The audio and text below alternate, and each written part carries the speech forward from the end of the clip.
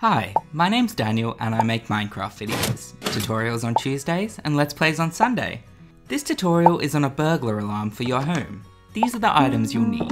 This is a great way to scare away intruders on factions.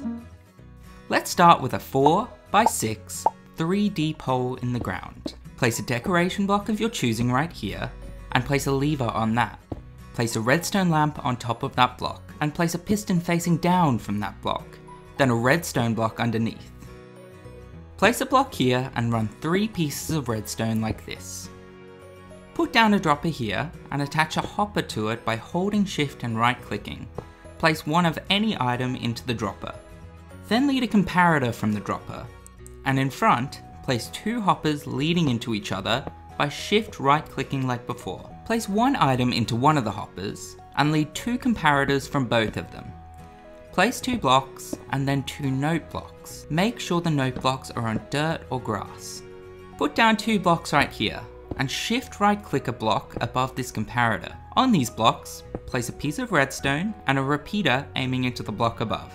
Go ahead and place a block above the initial piece of redstone. This will be where your pressure plate goes. While you're down here, set the note blocks to the alarm sound you'd like. Jump out of your new contraption and place down your pressure plate. If you've missed a step, this is what it should look like from above. Go ahead and fill in the floor, and you're done. Optionally, to hide the lever that deactivates the alarm, you can cover it in trapdoors like this.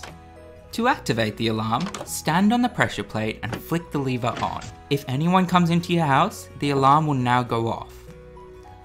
I hope that you've learned something from this tutorial. If you like this video, you know what to do. I'll see you next Tuesday.